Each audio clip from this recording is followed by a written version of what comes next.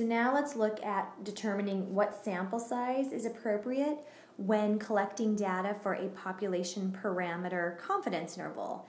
So we have this formula given to us here where we're going to take the critical value of z alpha over 2 and square it, then multiply that with p hat, multiply with q hat, and the whole thing is divided by the margin of error, which just the margin of error is squared.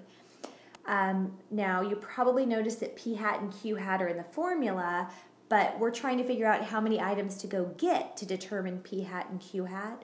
Well, the thing is, sometimes there is some past data or somebody's already started a sample, and so that means that there is a p hat that is available. And once you have p hat, you have q hat, since it's just the complement. In the event that p hat is not given to us, we use 0.5 for p hat because ultimately it is the worst case scenario for p hat if it's 0.5, if it's 50%. And when this happens, when we use 0.5, we'll probably get a sample bigger than we need. That's what the sample size formula will tell us, but it's the only thing we have.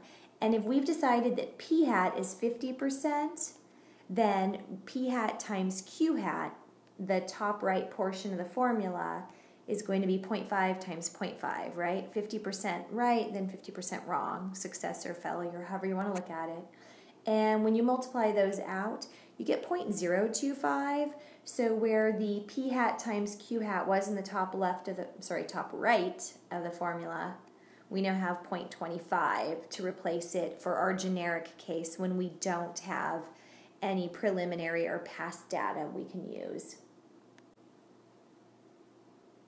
And again, since we can only sample whole numbers when we go out into the population, then we're going to want to bump whatever our sample size calculates to the next whole number, of course, unless we got a whole number. The key here, though, is that we do not round whatever this formula gives us.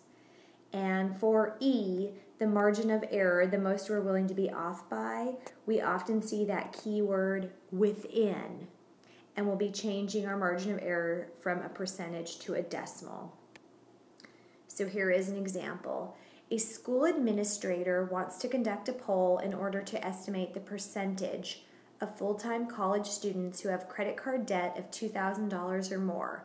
What sample size should be obtained for this estimate to be within 2.5% with 94% confidence if a pilot study indicates the percentage is 34%, meaning 34% have that debt of $2,000 or more. Now, as you read the question, we see this 94% confidence. So it's tempting to want to start making that confidence interval. But the question asked, what sample size? So that is the key as to how we're solving this. But the other thing that's really worrying me is, we see two percentages. Hopefully the word within is ringing a bell right now. But I'm most worried about the 94% confidence interval because that's one I don't have memorized. So a 94% confidence interval means alpha is 6% or 0.06. Alpha over 2 is to cut that in half and get 0.03. And inside the table, that would lead us to a z-score of negative 1.88. But remember, for the critical value, we always write the positive and write that z alpha over 2 is positive 1.88. So p hat is 0.34. That was given to us. A pilot study said the percentage, which is for us p hat because it's a pilot study, it's not the whole population, is 34%. Q hat is to take 1 minus that and get 66% or 0.66.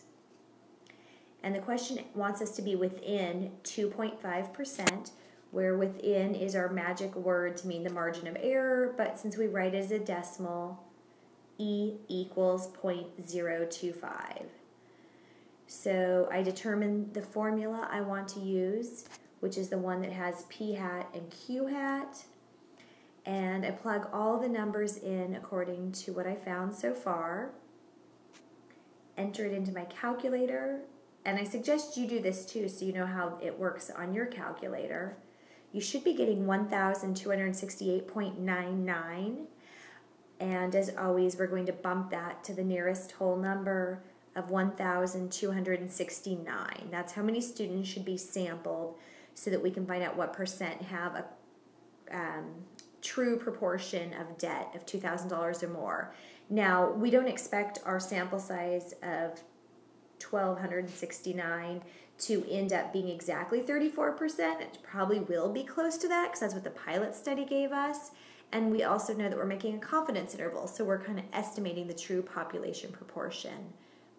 But what if they had not done that population pilot study and we didn't have any other prior information to use?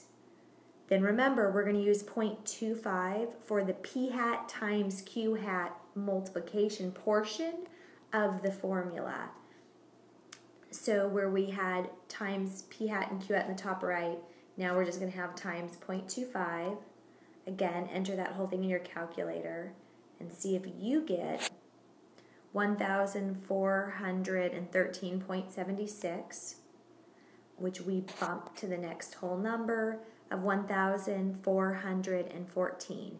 And again, remember that because we did not have a prior estimate and we used the worst case scenario of 0.25 for p hat times q hat, we expected a sample size bigger than had there been a prior study, and it was.